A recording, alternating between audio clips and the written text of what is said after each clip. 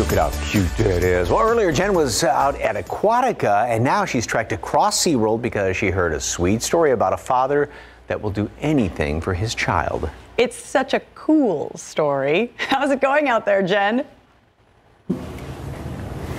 Yes, exactly. Penguins, we're learning so much about them. The fathers, but also the moms. Oh, okay. Freckles is ready to talk too. Right, Freckles? Yes, I have Linda Weisenheimer here with me, and we're talking about penguins today. Not only just how they are great parents, but look what we have here. It's a chick. So tell me about the chick we have here. Okay, so this, believe it or not, is actually a king penguin. If you look right behind you, that's what an adult king penguin looks like. So very different. Look at that difference. Wow. This guy's like a big brown teddy bear, right? Mm-hmm. He's only 4 months old, so he actually hatched in February. He's been growing pretty steadily, as you can see, ever since. He weighs about 20 pounds right now. Pretty independent at this stage, eating a lot of fish on his own, very well. His mom and dad live inside the habitat. An interesting fact about him is his father is actually about 32 years old. Wow. Yeah, and he's got several siblings. Yeah, that's right.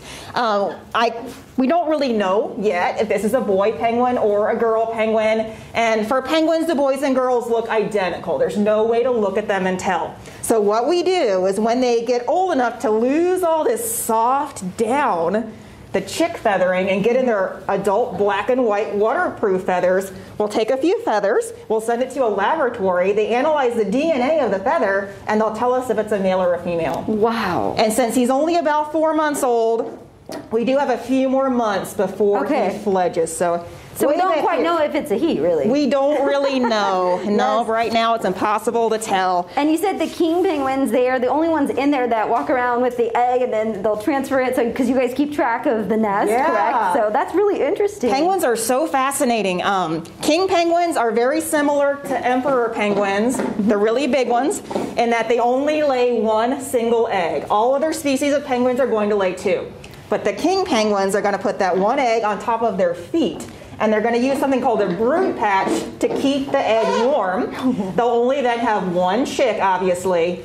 But what makes the king penguins different from emperors, and you know, a lot of people are more familiar with emperors because of the movies that they've been in. The kings actually stay together the entire breeding season. They're amazing parents. Mom and dad will both take turns incubating the egg, keeping it warm, and then they'll actually both take turns keeping their chick safe as well. Wow. So at this stage, this is still going to be hanging out with mom and dad. They're babies through the entire subantarctic winter. And if you come visit us at SeaWorld, when you're able to, you'll see it's dark in the habitat. We keep the lighting cycle exactly like it would be in their natural environment. So it's the polar winter, it's dark, but you still have babies like this guy right here. Got it. And it's funny how the size difference here, because you look at the rockhopper here, this is Freckles, and we don't have much time left to talk about him, but can you tell me a little bit about Freckles? Yeah, Freckles is one of my favorite penguins, one of many people's favorite penguins. Super sweet, young, male rockhopper penguin.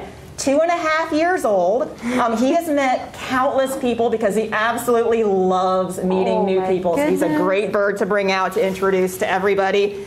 He hatched here as well. Okay, so you have a great breeding program. Again, you can come out here to SeaWorld starting June 19th, but you can make a reservation today. So go online, SeaWorld.com, and you guys are just doing such amazing things out here. We could talk forever, right, about the penguins? Yeah, of course we could. You want to say bye, Freckles? You want to say hi, Fiona and Mike? Back to you guys.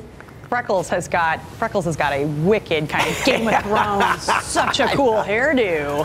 Oh, that little 4-month-old baby, I was just trying to snuggle in there, and yeah, oh. Okay, that's fascinating.